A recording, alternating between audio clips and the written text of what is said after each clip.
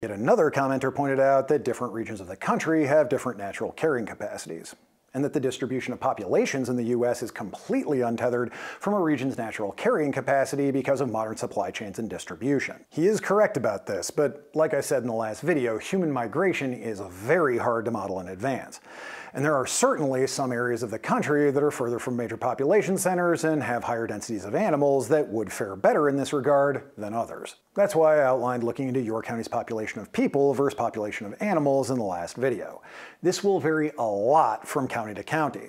So I put the link to the radius tool I used in the last video in the description of both that video and this one. In the last video, I was just showing that the population of Chicago is just one tank of gas away from anywhere in the Midwest. But you can use that tool to see how many people are within one tank of gas of you. You just enter your city or county name and the radius you want it to check up to 500 miles.